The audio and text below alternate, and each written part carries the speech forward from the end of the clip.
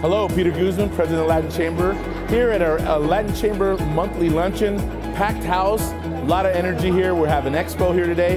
How does it feel to be here today? It's great to be here. It's a great event. You have a lot of people here. A lot of people are learning a lot about the resources in the community, and AARP is really pleased to be a part of this. I feel great, and as always, I love the Latin Chamber of Commerce and their hospitality and the ability to talk to the community through their venues, especially Latin Chamber Lunch.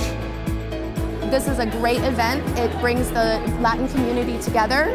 It offers all sorts of insight into the Latin Chamber and what we as a partnership are here to offer. This is our community, the Latino community, people that serve the Latino population in Nevada, and so we're helping each other. Dollars and cents are not what matter most, but about these individuals who are without a voice in our community.